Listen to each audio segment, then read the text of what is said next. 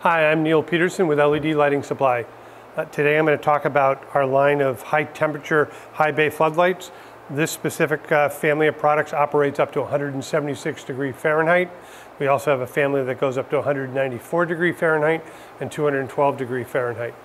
In this product family, we have I'm showing today a 50 watt, 100 watt, 150 watt, and 300 watt. 150 is designed to replace a 400 watt metal halide. The 300 is designed to replace a 1000 watt metal halide. The products we're not showing today is we also have a 200 watt and a 450 watt. That if you in the 400 watt environment, if you want more light and or the 1000 watt, those fixtures will do that for you. The fixtures are designed for truly extreme environments, driver box, huge heat sink.